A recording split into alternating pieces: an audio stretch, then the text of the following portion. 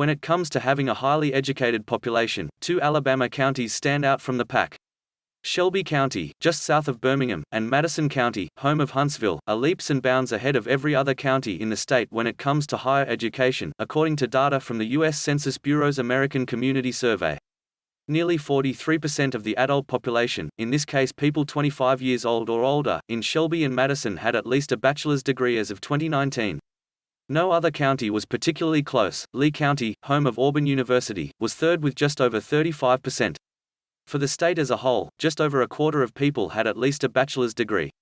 Can't see the map? Click here. Jefferson County, home of Birmingham and the most populous county in the state, came in fourth.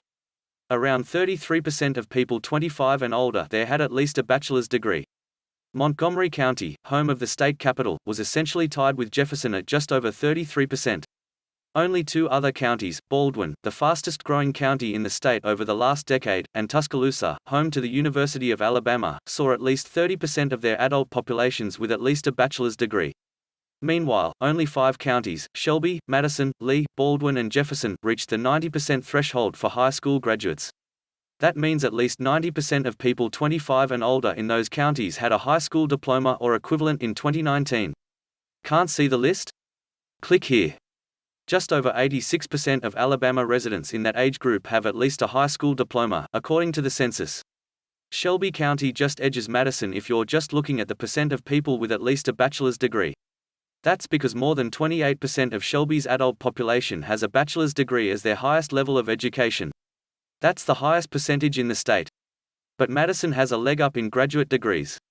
Nearly 17% of people 25 and older in Madison have a graduate or professional degree, which easily ranks No. 1 in the state.